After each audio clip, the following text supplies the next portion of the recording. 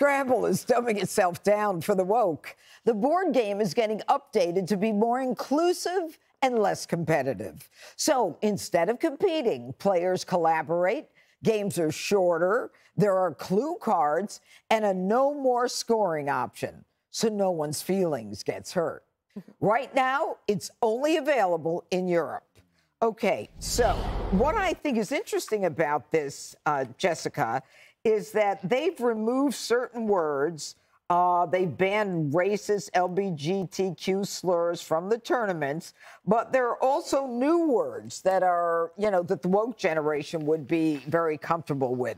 So is this more about wokeism, this new Scrabble, or is it about ADHD, and the fact that they need friends and they need hints and they can't spell? Well, first, in favor of removing slurs. I think we could probably all agree on that, but maybe not. So fast. Careful, Jess. All right, we'll get to you. I always thought, though, you could play in teams, or I have played in teams before, even before this thing, but I think they just wanted to create a lighter version that would appeal to younger people. Scrabble can be a tough game. So is life. Yeah.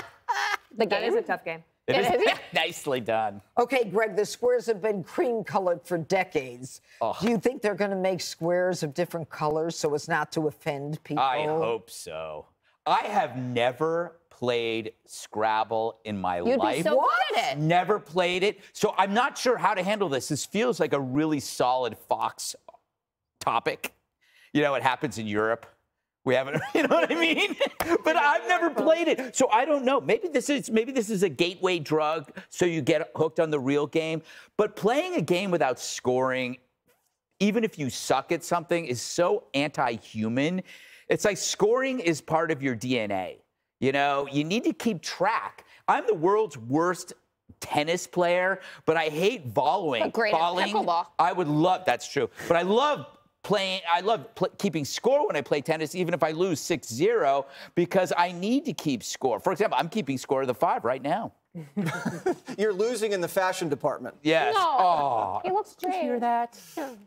You know what, Jesse? I'm surprised that this new Scrabble didn't come with, like, 4 trophies, so everybody feels like they won. I know. Come on. I mean, even...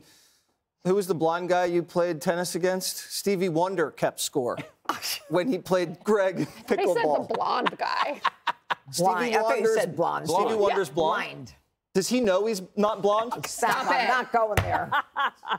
Anyway, if you take out slurs, Dana's never going to win. So I just think that's, I think it's unfair. I've played Scrabble a few times. I'm more into games of skill like Yahtzee. Those games are really for people that have an intellectual capacity. They can really calculate winning and losing. And Scrabble's just for, people that pretend to be intellectual, that actually can't compete in the real world. Like Yahtzee. You should name your child Yahtzee. Don't tell everybody. Yahtzee! That's more boys than a girl's name. All right, Dana. Some of the new words are bestie, zomboid, Bitcoin, and sheeple. Wait. What? Bestie? Zomboy? Zomboid. Z-O-M-B-O-I-D, and sheeple. Do you know what sheeple is? Yeah. What, Listeners people of with NPR. sheep? I was just going to say that I think that NPR is playing this new version. Yeah. Trying to figure out Uri Berliner, and they are trying That's to hard to say. score. Brian Brenberg from Fox Business told me that board games are up 6% in terms of sales, and that people want to actually not to get off their phones and to play. So maybe we should just let them play. That is so Brian. Well, he is Fox Business.